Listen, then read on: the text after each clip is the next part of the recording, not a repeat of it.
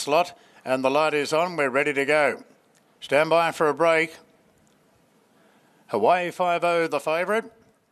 And they're racing. He was one of the last out, Hawaii 5-0, and Malkovich began very fast. Zoo Tiger jumped well, and Cold Crusher with his ears ridden off in the early part, but Malkovich will lead. Butch Cassidy goes to fourth, and Shinzo into a clear fifth.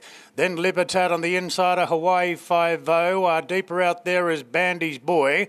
2 lengths further back to Rocketing by Eamon, cast a little bit deep, followed by Roots. Then came Brigantine. Further back to Omni Man, Lavish Empire, and Key Largo is the last one. Malkovich trying to steady them up here. Zoo Tiger up on the outside. Cold Crusher leaders back.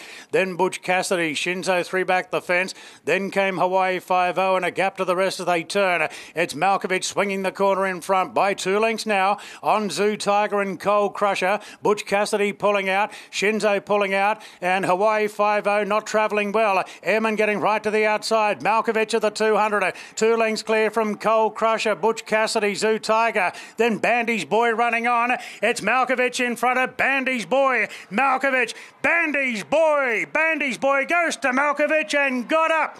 Bandy's Boy claims a Group 3 en route to the Country Championship final next week, running down Malkovich, and Roots charged home on the inside for third. Then came Butch Cassidy, Cold Crusher, Rocketing by Brigantine, Lavish Empire, Shinzo is plain, then Zoo Tiger, Airman, Libertad, and Hawaii 5-0's pulled up short. Bandy's Boy, righto, Bandy's Boy, who's favourite for the Country Championship next Saturday, picking up a Group 3 en route to the big one next Saturday. Isn't he in great form? That's